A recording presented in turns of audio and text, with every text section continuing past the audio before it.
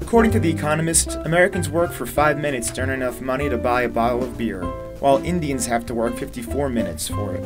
In 2011, only 3 out of 10 Armenian citizens stated that they ate at a restaurant at least once during the past 6 months. This number was the same for Azerbaijanis and Georgians. 15% of Armenian citizens visited bars, clubs, or discos during that period. 74% of Armenian citizens stated that during the previous year, they had never eaten at a restaurant or cafe because they couldn't afford it. Only 12% of citizens stated that they sometimes or often go to one. With an average monthly salary of 108,000 dirhams, Vaskin must work 27 minutes to make enough to purchase a bottle of beer, but to buy a bottle of wine, he'll need to work about 2 hours. As for a bottle of cognac, it'll take him 7 hours, or essentially 1 whole working day to afford.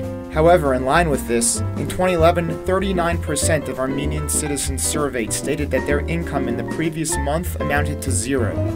And 0 was the most common income category amongst all the respondents. We deserve better.